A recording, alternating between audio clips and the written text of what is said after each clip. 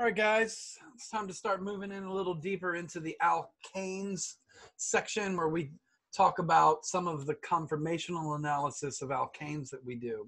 There's two primary things that we do with conformational analysis.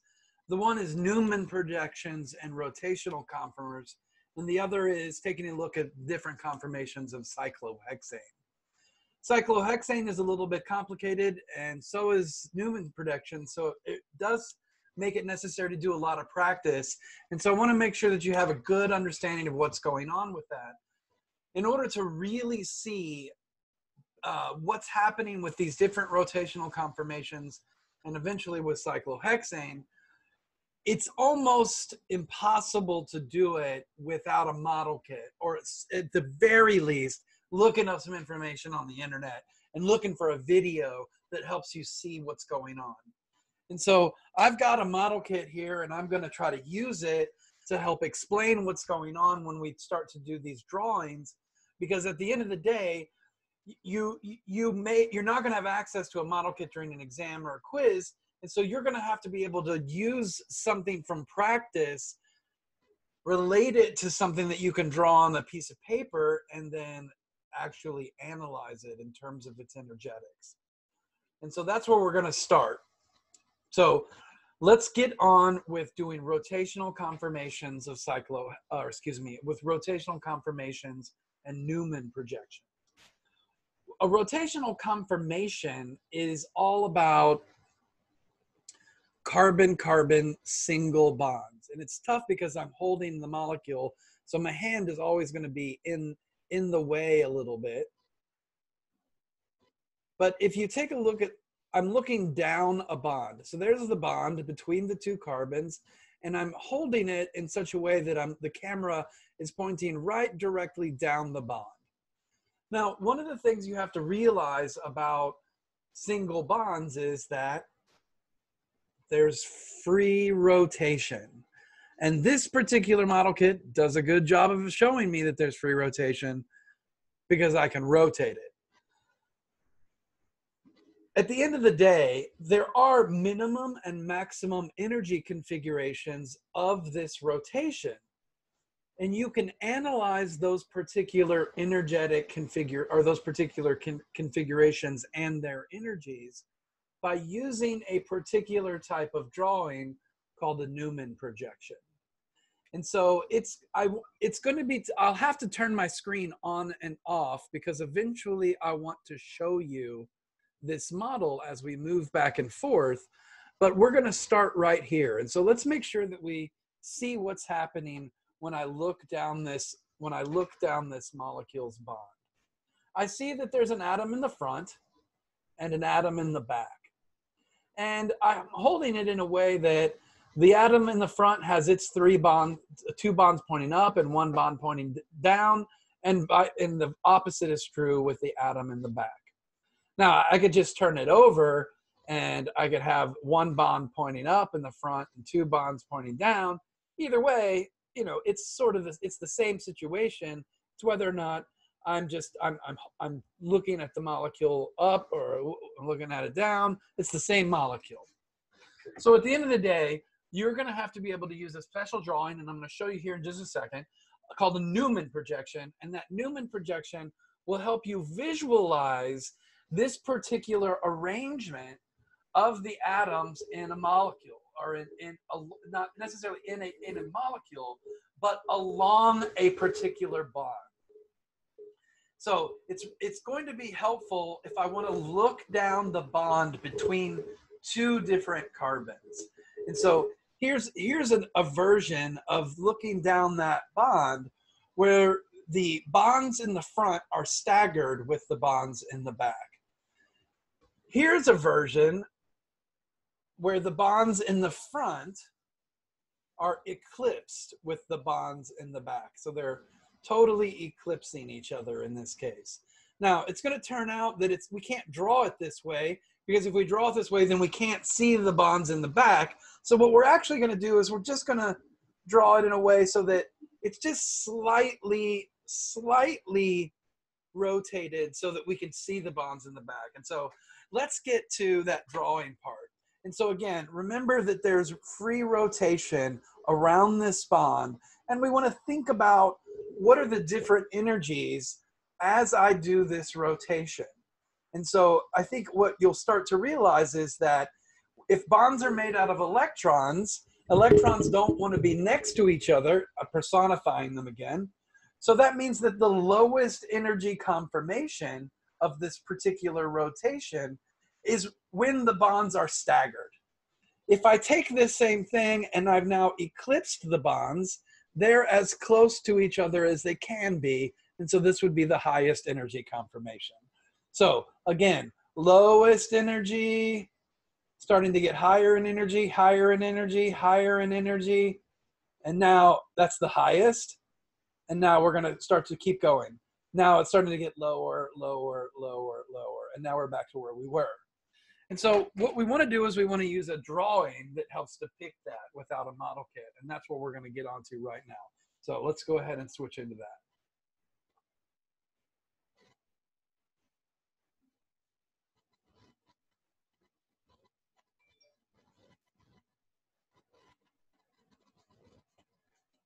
All right. So this is how we do it. These are the two pictures that you have to be able to draw. The first one is the staggered conformation. And I know that my drawing isn't particularly good. I'll try to get a better version of it so that it's just a little bit more symmetrical.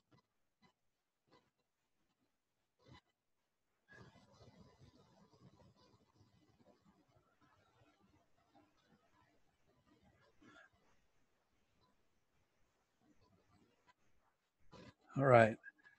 That's one version of that. But remember, I told you with the model, we could look at it either way. We could look at it with the bond, one bond pointing up or with one bond pointing down on that front atom. And so what's maybe hard to see right now is what atom is which. Now remember, we're looking down this bond. We're taking this picture. Let's see if you can see the camera off to the side. And we're looking down the bond. So there's the bond we're looking at. We're rotating it so that we look straight down it. And that's what this is. And so I want to make sure that you understand that this point in the middle, this is the front atom. Counterintuitively, this big circle in the back, this is the back atom.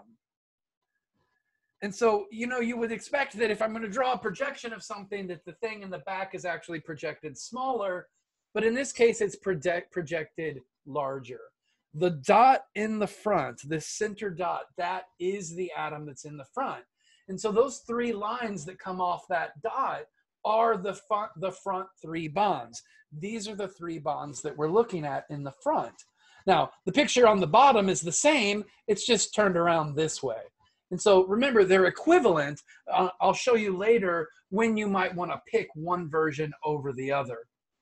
It's just going to be for convenience sake at that point. Now, the bonds that are attached to the circle in the back, those are the bonds that are attached to the back atom.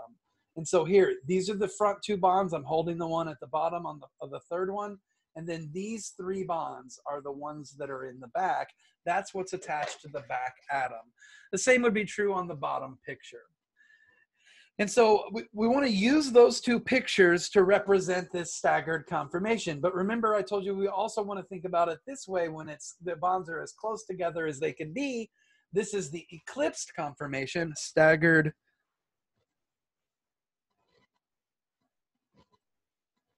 Maybe there's two G's. I'm not even going to worry about it at the moment.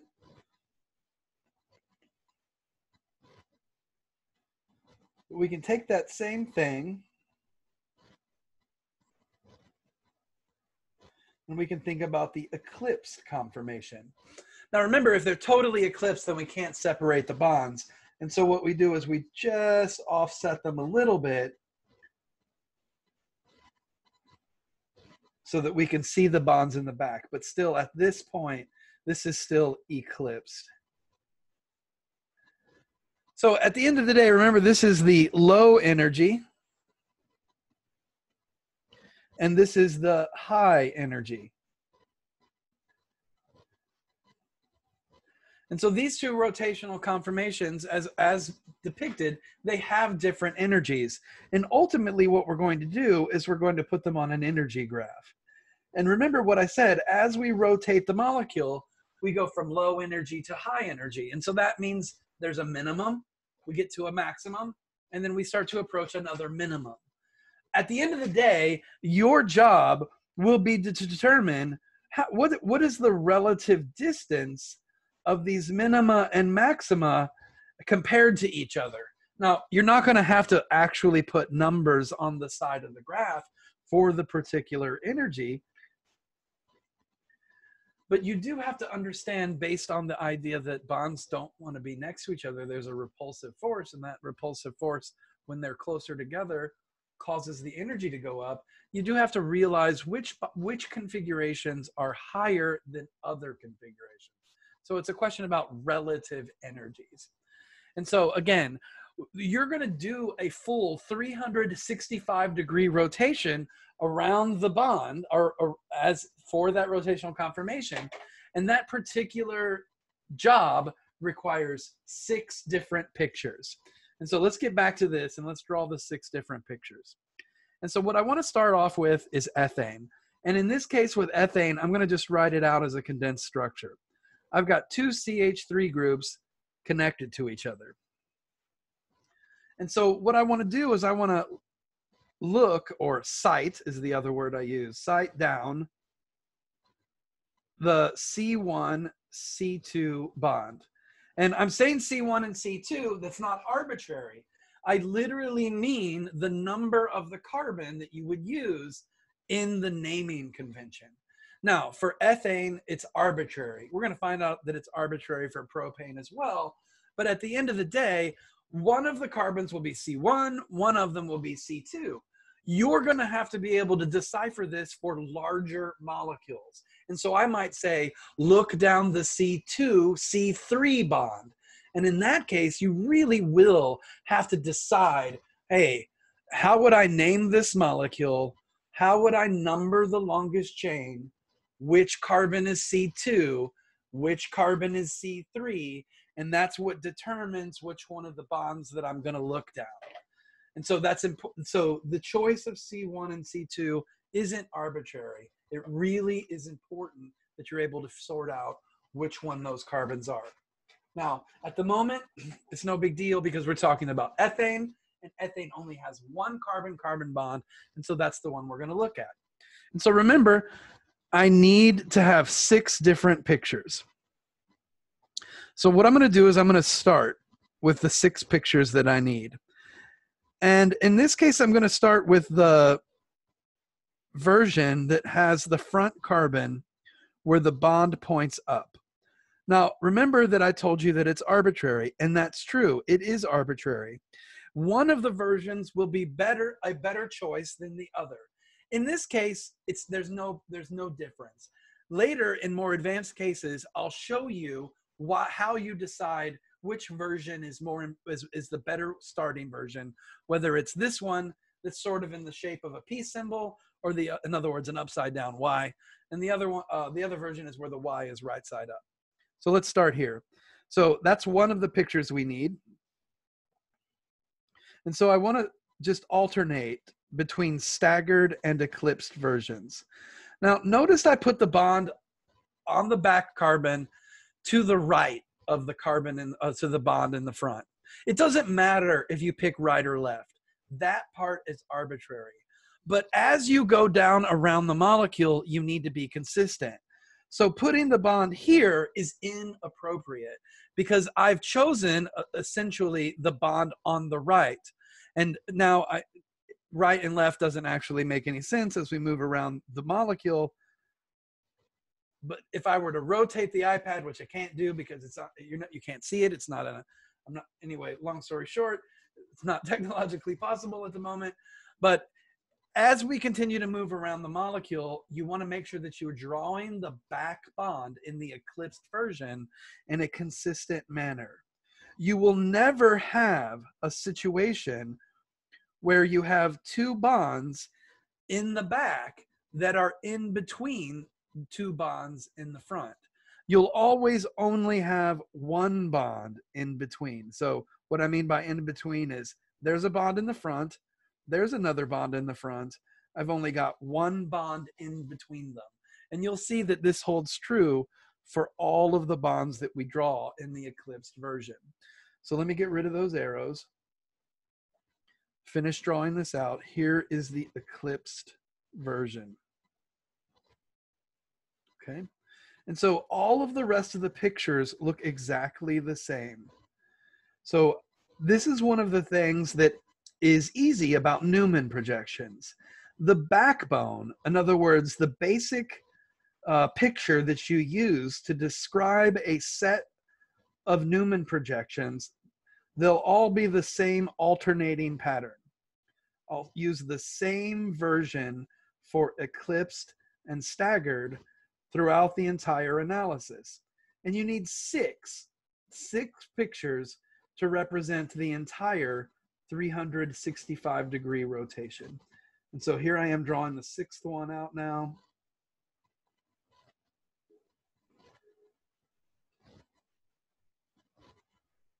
Let's finish that out. All right, so this is a CH an ethane. And so that means there's CH3 groups on both the front carbon and the back carbon.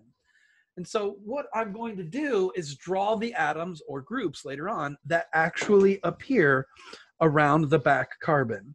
So here's a hydrogen, hydrogen, hydrogen. I'm sorry, that's the front carbon.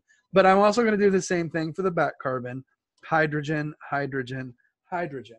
Remember, the dot in the middle and the big circle in the back, they represent the actual carbons. The lines are the bonds that those carbons have, except for the one between the two carbons. You're looking straight down that bond, so you can't see it because it's going into it's perpendicular to the plane of the page or the whiteboard in this case. Now, in all of these versions, all I have all around all the bonds are hydrogens. We already had a little bit of a discussion about what it's like to rotate around that single bond and move from a high energy position to a low energy position. And I said that your job, and let me go ahead and label this, because I think the best option is to draw them separately and then label them and then draw those labels on the graph. So A, B, C, D, E, F. And so let's draw the graph. Here's an energy graph. We already said that A is a minimum, that the configuration that's staggered is when the bonds are as far apart from each other as possible. This is called a dihedral angle. And the definition of a dihedral angle is not necessarily important at this particular moment.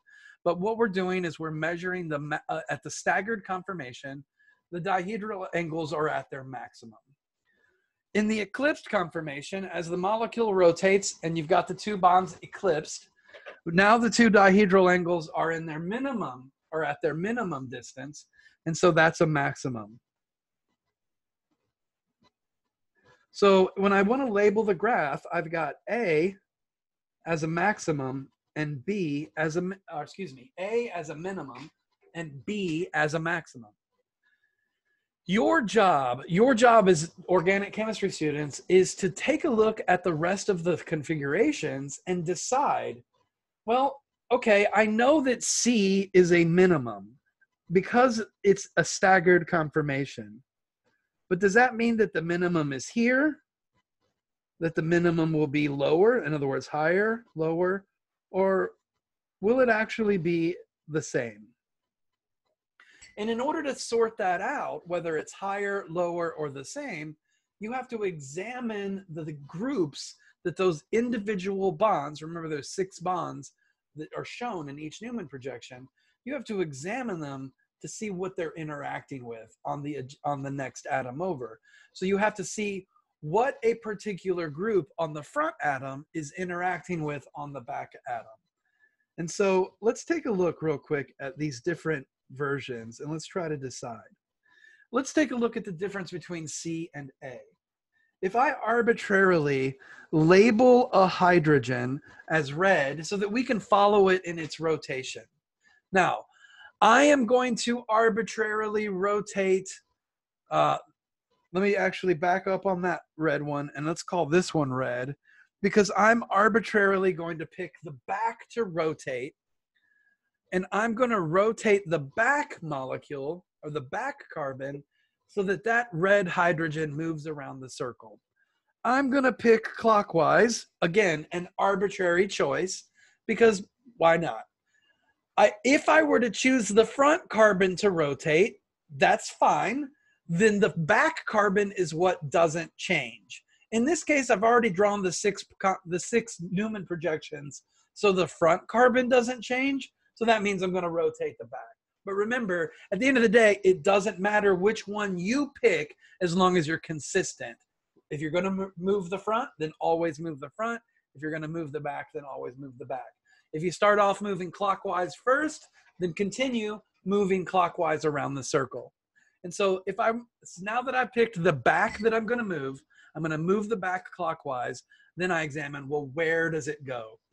Well, here's the position of that hydrogen in the next picture. I'm going to continue to move around clockwise. There's where the red hydrogen goes in the following picture. Continuing to move around clockwise. There's that red hydrogen in picture D. Continuing to move around clockwise. There's that red hydrogen in picture E. And then finally in the last picture, there's that red hydrogen in picture F.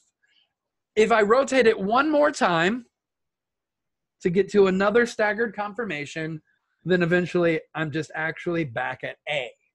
So once you've drawn the 6 pictures, you've accomplished a 365-degree rotation. Of course, we're not going to stop at every degree in between. We're just stopping at the minima and the maxima and examining those relative positions. So let's take a look. On the energy graph, I left that minima exactly where it was for a reason. If you take a look at the difference between A and C, yes, the hydrogen is in a different location, but let's take a look at the other groups that it's interacting with. In this case, the hydrogen is interacting with 2 other hydrogens adjacent to it. Or, in other words, the back hydrogen is interacting with the 2 hydrogens on the front. That has an energetic value. We don't know what the value is. We set it arbitrarily, and we said, hey, it's there. Once we've decided that it's there, then we set up the next position relative to it. So we set up C relative to A. But we do that by examining the interactions of C. At the end of the day, the red hydrogen is just interacting with 2 other hydrogens. So what does that mean about the energy? The energy of C, of course, all the other groups are the same. That's why I'm not addressing them. But you do have to look at every interaction. Again, we're only talking about hydrogen-hydrogen interactions here. So I'm only illustrating the interactions for the red hydrogen at this particular point. But in a full-blown, later, more advanced problem, you have to examine all the interactions. For picture C, all of the interactions are the same. Hydrogens with hydrogens. So what does that mean? If the interactions are the same and the geometry is the same, then the energy is the same. So this is the point for C. So I go ahead and connect the dots. Now I'm going to move around that hydrogen and I'm going to take a look at H. Or excuse me, I'm going to take a look at D. And I want to compare D to B. Well, what do I have here? I have a hydrogen interacting with a hydrogen in B. And now again, all the other interactions around that ring are the same. I'm not going to look at them from here on out, but you will have to look at every interaction. What do I have in D? I have a hydrogen interacting with a hydrogen. So all of the interactions at the maximum point are the same between B and D. So what does that mean about the energy of B? It is the same as the energy of D. And so as we move around the circle, we'll see that this holds true with E and it holds true with F. And so we end up with A, B, C, D, E, F, all laid out in relative position to each other based on the energies of the interactions. And so at the end of the day, what happens when I'm over here? Well, remember, I'm going back to A. All right, so this is ethane, and ethane is obviously the simplest example. So let's move it off into the corner, and let's see if we can sort out something that's a little bit more complicated than ethane. Let's do propane. Propane has 3 carbons. And so I want to cite down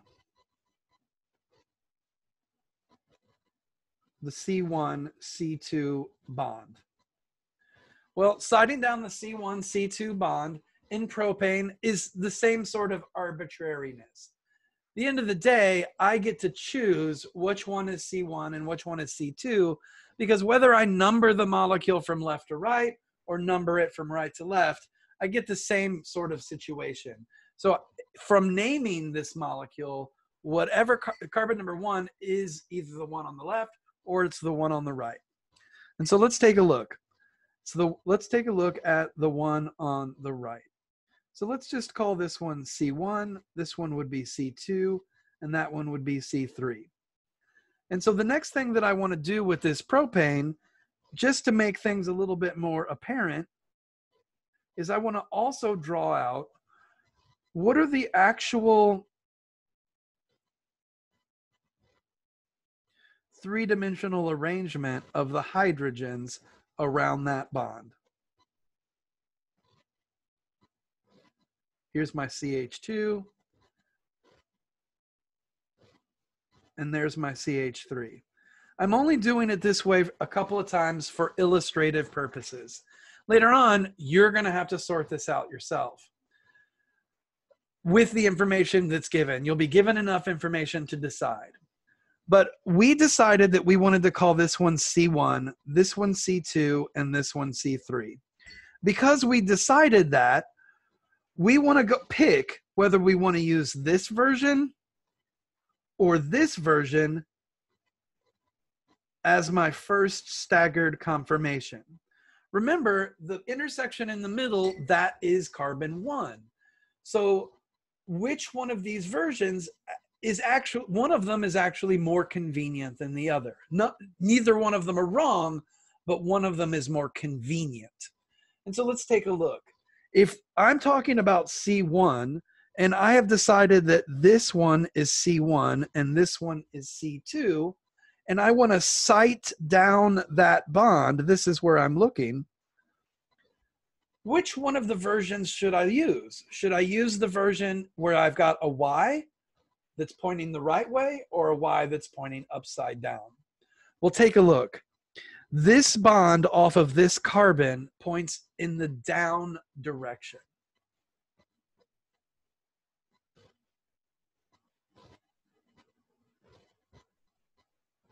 I just realized that I actually started with the eclipsed conformation. So what I want to do is I want to just back up a little bit, and I want to redraw this molecule on the board, and I want to draw it in the correct way. So I'm going to erase.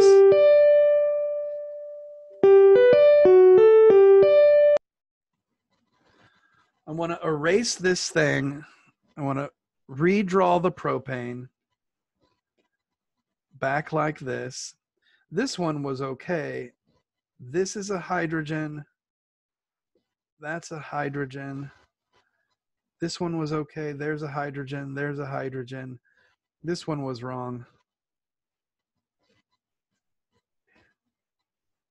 Because I just want to show you this, that I'm starting with the staggered conformation and not the eclipsed conformation. Okay, so let's redo this. Let's kind of just back up and go again. So here's carbon number 1. Here's carbon number 2. Here's carbon number 3. I'm citing down this bond. So one of these is still more convenient than the other. Do I want to start with the upside down Y, or do I want to start with the right side up Y? If I'm starting at this point, and that point is either there or there. Then let's take a look. Well, this bond points generally in the up direction. And so which one of these pictures do I have where the bond in the front carbon points generally in the up direction? That's this one. And so I'm going to actually start the Newman projections with that version, with the upside down Y. So let me erase that. Let's come back here, and so let's start drawing the pictures. I'm going to start with the upside down Y. Now, remember that it's arbitrary, but just by my own habit, I typically only move the back atoms. And so that's what I'm going to stick with this time, is stick with moving the back atom. So that's the bond I'm rotating.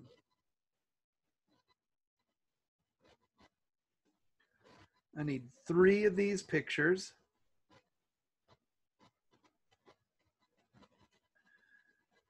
The good thing about Newman projections is that once you've decided which ones you're using, all of the frameworks are the same. So all of the staggered frameworks look the same, and all of the eclipsed frameworks look the same.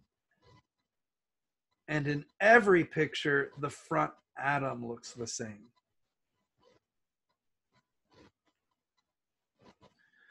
Okay, and so now I want to take a look, and I want to start putting things on the atoms as appropriate. Okay, so remember that I'm looking at atom 1,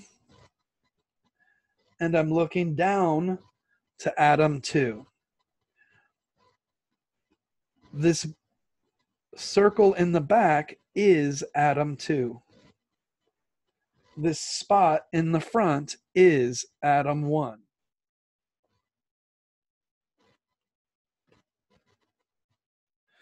So what's connected to atom 1? Well, it's a CH3 group, so that means, again, there's 3 hydrogens. I've got a hydrogen that's pointing up, a hydrogen that's pointing left, and a hydrogen that's pointing right. Well, what's connected to the back atom? It's important to see that this bond that's pointing down is this one. And so what is that group in that case? That's a CH3 group there. The other 2 things that are pointing, these 2 bonds that are pointing left and right are the 2 hydrogens in the CH2. So remember, the back atom is a CH2 group that's connected to another CH3 group. So the CH3 group it's connected to is the projection that I'm showing you in the down position. All right, so now that I've gotten this written down, what I want to do is I want to show you how we do this rotation around the different pictures. Now, I said before that if I choose the same one in the front position every time, I can just go ahead and draw the front the same way every time because I'm only rotating the back. So the only thing we're trying to do is decide, where does this CH3 group end up? Where does that CH3 group end up? Well, if I'm rotating it counterclockwise, then the CH3 group ends up there in that picture. The other things are the hydrogens. If I continue to rotate it, the hydrogens end up being here, and the CH3 ends up being there. CH3 goes up in that picture, the CH3 is over here in that picture, and the CH3 is there in that picture. So I'm filling out the rest of the hydrogens because eventually what I want to do is I want to examine the energies. So if I label them A, B, C, D, E, F, I know that I have a minimum for A because all conformations that are staggered are minima. I have a maxima for B.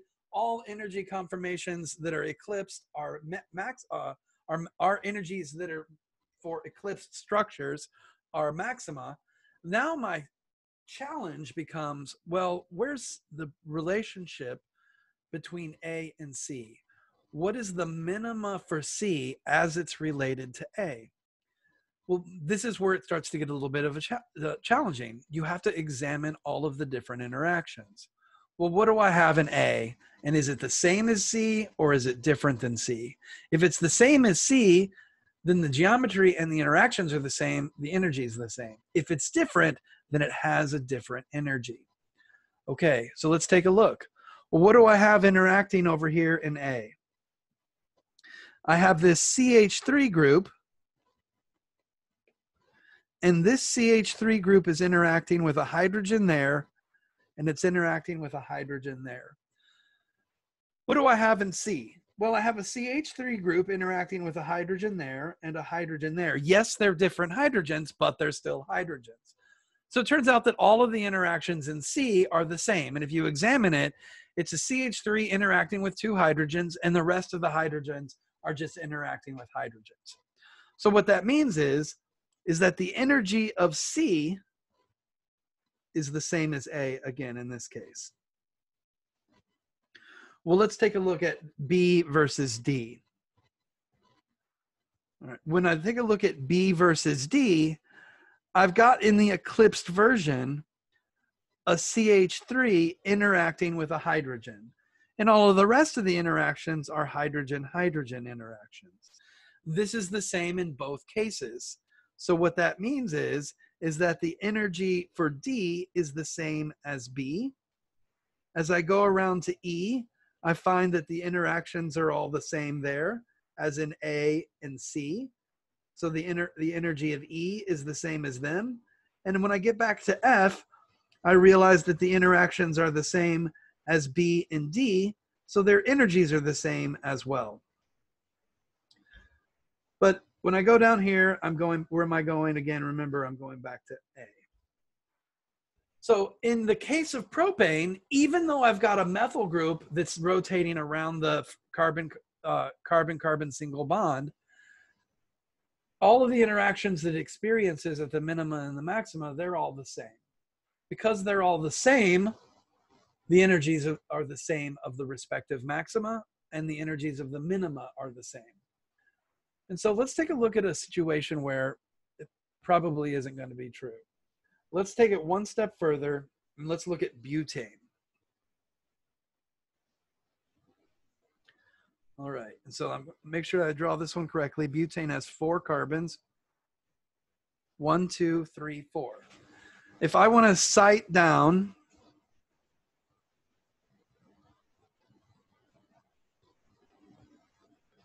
C2, C3 bond, I have to pick C2 and C3. In this case, it is, well, it's still arbitrary, because when you name the molecule, you would pick either this carbon as C2 or this carbon as C2. The one that you pick will help you decide which one of the versions of the Newman projection that I want to use. So let's flip it around. Let's go ahead and draw this Newman projection to start with. So I want to use the Newman projection where the front carbon, C2, is a Y. So that means that on the front carbon, I have a bond pointing down and a bond pointing left and right. So if I draw out the rest of the bonds, and these are, remember, are to hydrogens, which one of the 2 bonds would be the better bond? I'm doing this backwards, right? Because in the problem, I'm going to give you the structure. I'm going to tell you to cite down a particular bond. And based on that structure, there might only be one choice for C2 or C or whatever it is. In this case, there is a choice. And so I want you to see why choosing one of the versions over the other one, in other words, Y versus upside down Y, why one of them is more convenient is going to be helpful. I said this time, let's go ahead and start with this picture with the Y right side up. And that way I want you to see if you can pick which one of the carbons would be better to call carbon 2. The front carbon has something pointing down. So does that mean I'm looking there? Or does that mean that I'm looking there?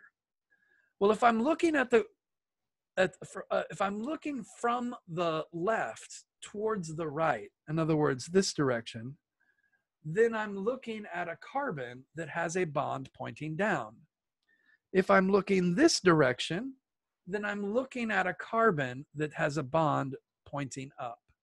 And so that means because I arbitrarily decided that I want to use this particular picture, then I want to label the carbon on the left as carbon number 1 and the carbon on the right as carbon number 2. Remember, you could just as easily have picked the other picture and it wouldn't matter. All right, but now that I've done that, let's sort everything else out. This is a CH3 and so is this. And so I want to put those things on the molecule the way they appear. So I have a CH3 that points down. The rest of the other two things are hydrogens. On the back, I have a CH3 that points up. The other things are hydrogens. And so remember, I want to arbitrarily rotate the back molecule so the front on all of my different conformations will look the same.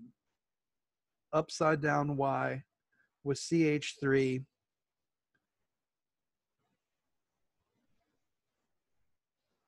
pointing down.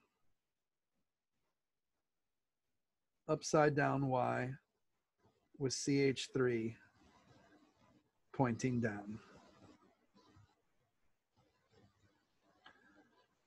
Oops, that one's eclipsed. Here's the staggered version. Upside down Y, CH3 pointing down.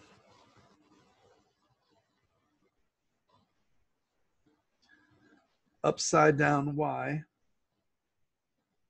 CH3 pointing down.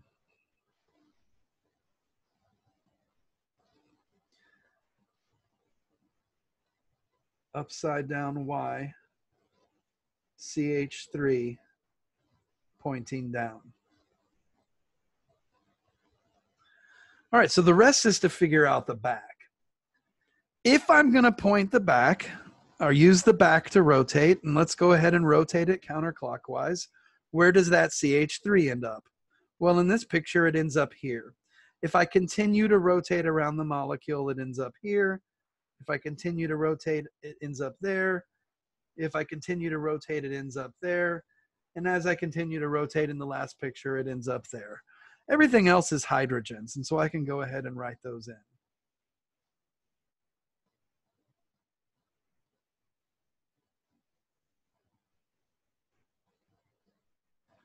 All right, now that I have the 6 pictures, my job is to draw the energy graph. Now remember, the energy of A and the energy of B are somewhat arbitrary. You can pick them. You know that they're minima and you know that they're maxima. Make sure that on your test or your exam or your quiz or your homework, you label each picture so that the instructor knows what you're looking at. Here's the thing though, now that I've done A and B, I want to examine C and decide, is the energy of C different or the same as energy of A? And again, remember, what am I looking at? I'm looking at interactions. What is the CH3 group interacting with here?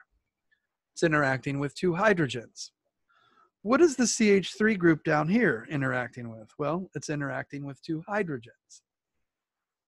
Let's take a look at C. What's the CH3 group interacting with here?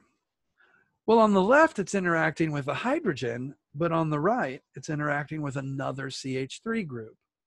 Same thing is true with the other CH3 group. It's interacting with a hydrogen there, but that other CH3 group on the left. So in this case, you've got a CH3 group that has moved closer to the other CH3 group. And so what I'm going to do is I'm going to actually stop sharing my screen for a second, because I want to show you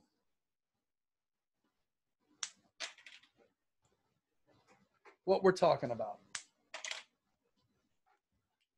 So I want to get out the model kit, and I want to show you the bond that we're looking down. So we're looking down this bond. if you see down that bond, I have a CH3 pointing up and a CH3 pointing back. As I rotate into the eclipsed version, those two CH3 groups start to move closer and closer together. Look what happens. Look how close those atoms are. The model is a fairly accurate depiction of what the space between those atoms are. Not so accurate, but accurate enough that you get the idea that in the staggered conformation, those groups aren't nearly as interactive with each other as when they're in this conformation.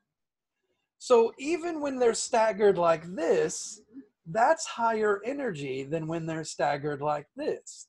In fact, this particular rotational conformation, where they're staggered yet closer together, it has its own name. It's this version of the staggered conformation is gauche. This is a gauche conformation, and this is the anti-conformation. So when the two groups in the front and back are anti of each other, it's the lowest energy. As they move around and become gauche, there's still minima on the potential energy surface, but in this case, they're no longer the lowest part of the potential energy surface. It's not the most favorable configuration. So let's go back to the screen. Let's see if we can pick out those different versions. So here is that anti-conformation, and here is that gauche conformation. What about E? It's also gauche. It's just gauche on the other side. So you have the two CH3 groups interacting with each other. That's really the important part that we want to show you. The two CH3 groups close together is not as favorable a condition as the two CH3 groups being further apart. So yes, C and E are both minima, but are they higher energy, lower energy, or the same as A? Well, because the interactions are gauche, they're actually higher energy than A. So here's C. So now the next question is to compare D with the energy of B. Well, look what we have. The two CH3 groups are as close together as they can possibly be. And so this situation is also higher energy. So yes, picture D is a maxima, but compared to B, it's even higher in energy. And so you have to be able to determine that and show it on the graph. What about E? Is it the same as A, different than A? How about compared to C? Well, at the end of the day, the interactions in C are the same as they are in E. You've got two methyl groups, and they're staggered in a staggered conformation, but they're in a gauche interaction. The other interactions are all identical, and because the geometry is the same, the interactions are the same, they're the same energy. So E compared to C is the same, but they're both still higher than A. Okay, so finally, what about the energy of F?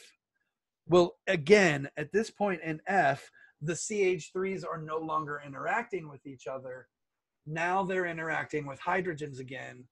The energy of F is the same as B because the geometries are the same and the interactions are the same. And so now we've got the situation. Remember, now we're going to go back to A. We've got a situation where we have a global minimum. In other words,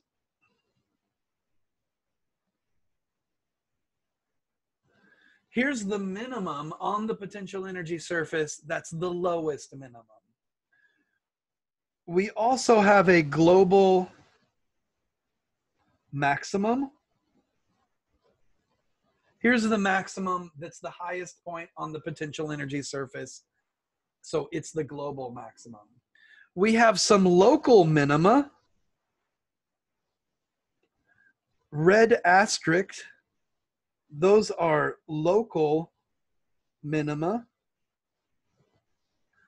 because while they're minima, they're not the global minima. So they're only minima in that particular location of the potential energy surface.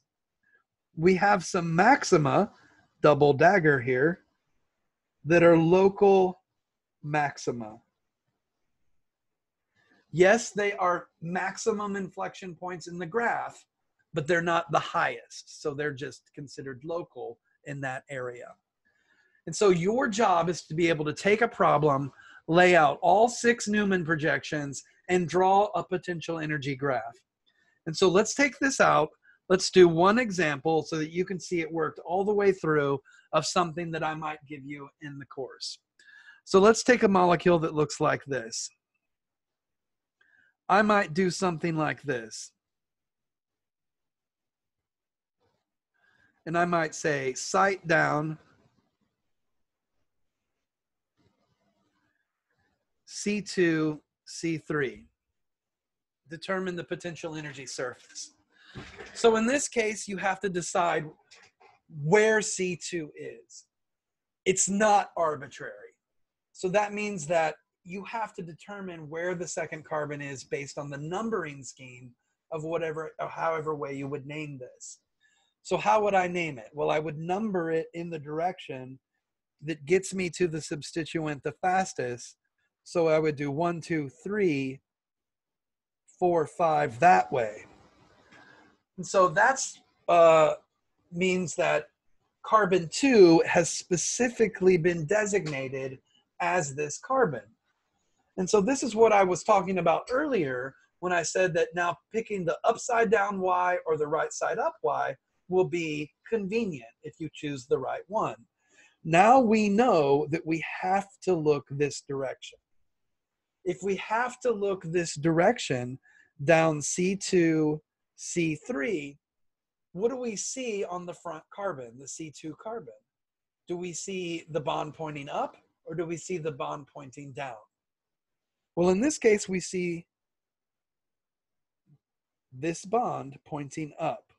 So that means it's probably more convenient to start with this particular picture. Now that I've decided that it's more convenient to start with that particular picture, I can go ahead and draw out the rest of my staggered and eclipsed conformations.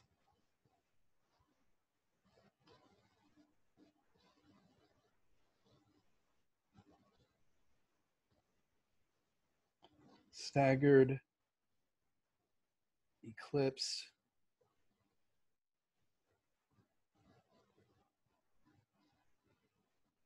staggered, and then finally, oh, look at this one, and look at this one. I've made mistakes in my drawings.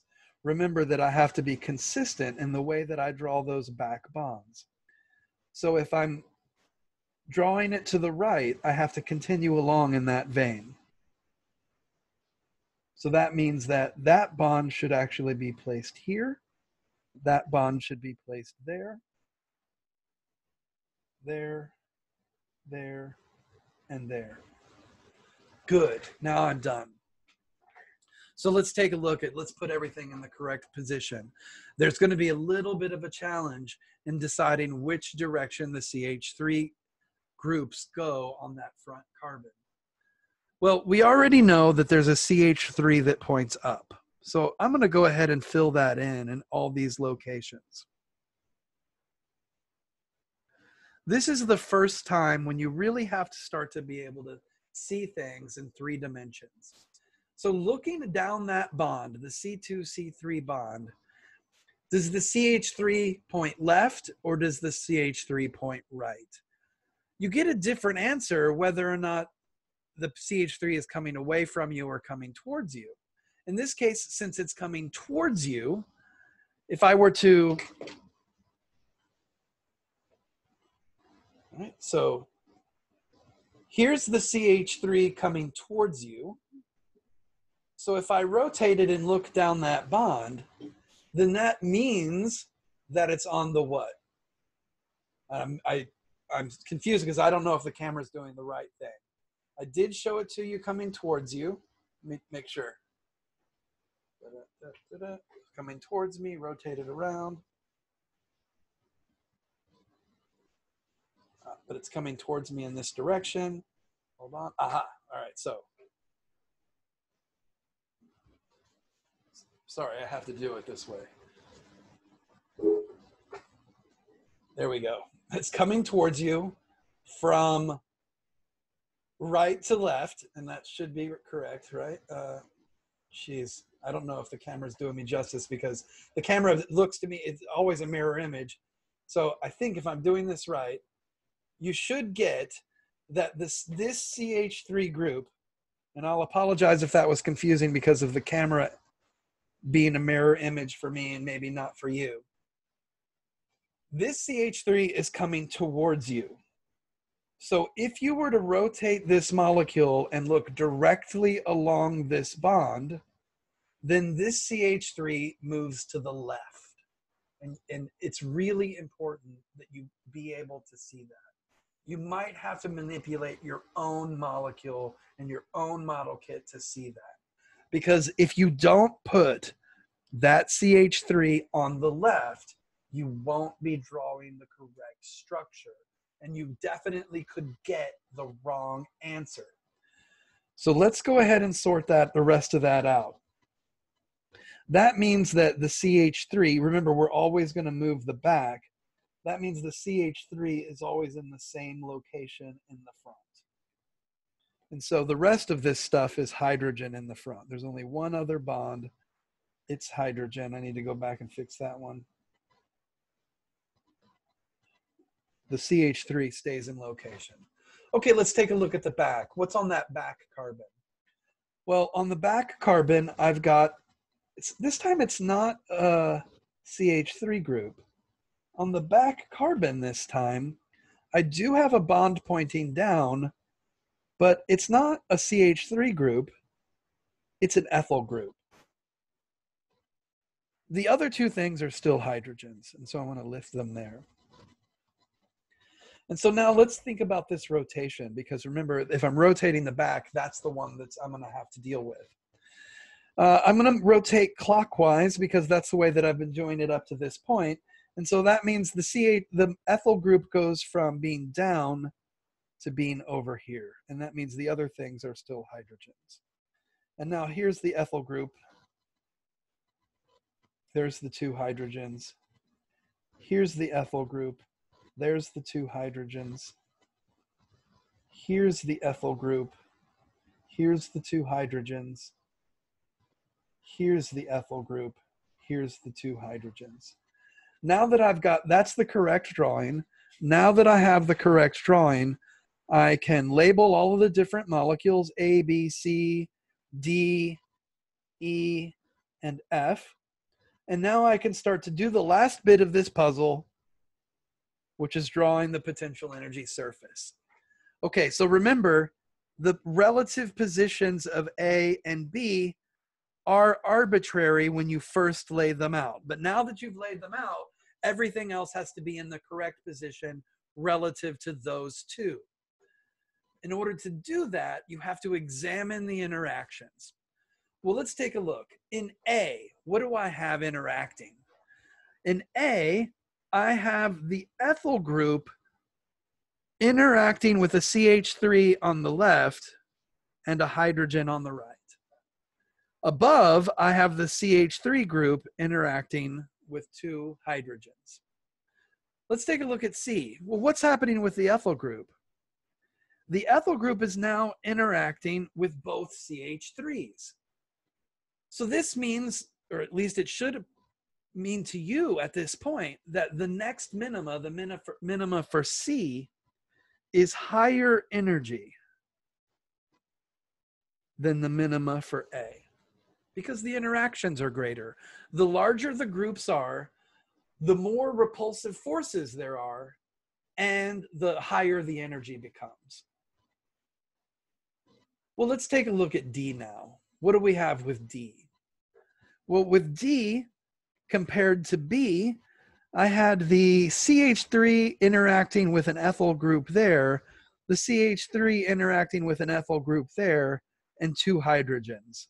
Well, it looks like that's the same thing that's going on in D. A CH3 with a hydrogen, an ethyl with a CH3, and 2 hydrogens. So that means that the maxima associated with D is the same as B. So far, so good, right? All right, let's take a look at E. What's the energy of interactions there? I've got the ethyl group interacting with a methyl on one side, and the ethyl group interacting with a hydrogen on the other side. And then I've got the CH3 group interacting with 2 hydrogens. To me, that looks the same as A. Ethyl group interacting with a CH3 and a hydrogen, and the CH3 group interacting with 2 hydrogens. So that's telling me that the energy for E should be the same as A.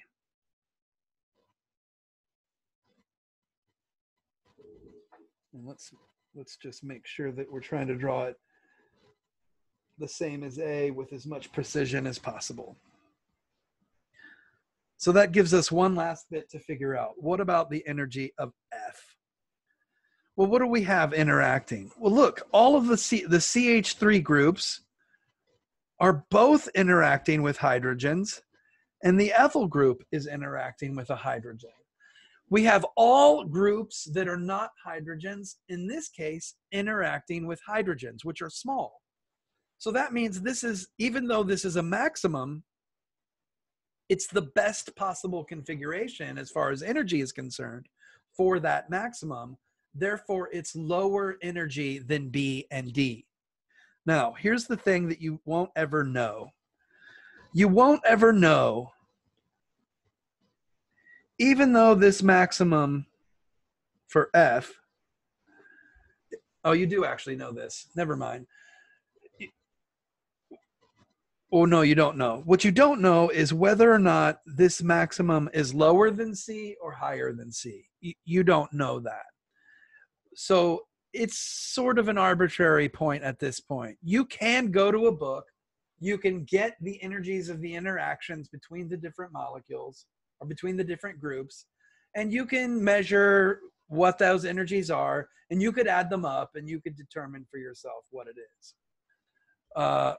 In the art class, you don't actually need to know that. And so this is a qualitative analysis. And so this is all we do know. We know that E and A are the same.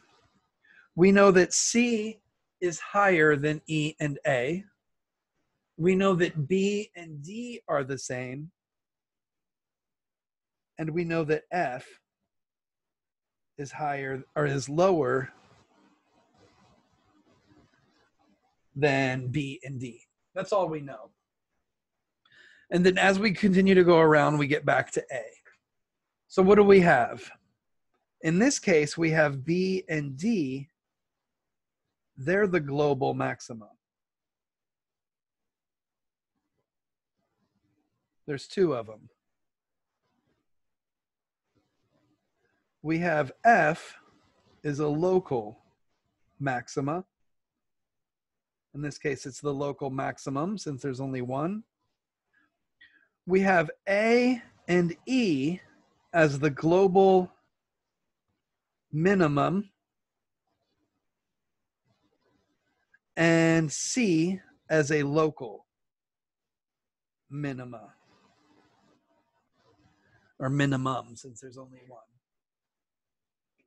Okay, so hopefully what you've done is you've taken a look at that and you have figured out that you got some work to do when it comes to taking a look at the structure, deciding how to number the structure, based on that, deciding which Newman projection you want to start with, then laying out all the frameworks for all the staggered and eclipsed conformations of the Newman projections, then putting all of the groups on the front carbon and the back carbon correctly, deciding which one you want to rotate, and then rotating them stepwise.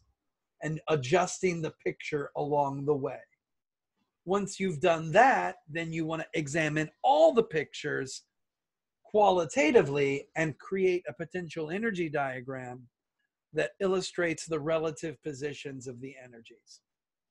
It's a lot of work to do, and there's a lot of different possible molecules that can get thrown at you. So do some practice, make sure you got that down, and if you need some help, let me know. That's good for now.